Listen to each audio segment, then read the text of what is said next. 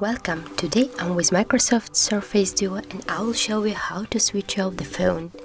In order to turn off the phone, you need to press the lock button for a few seconds.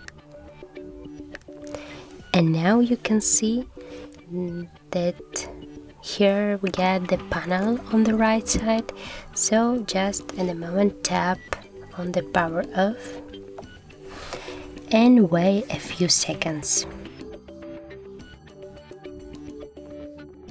As you can see, the phone screen is dark and that means that the phone is turned off.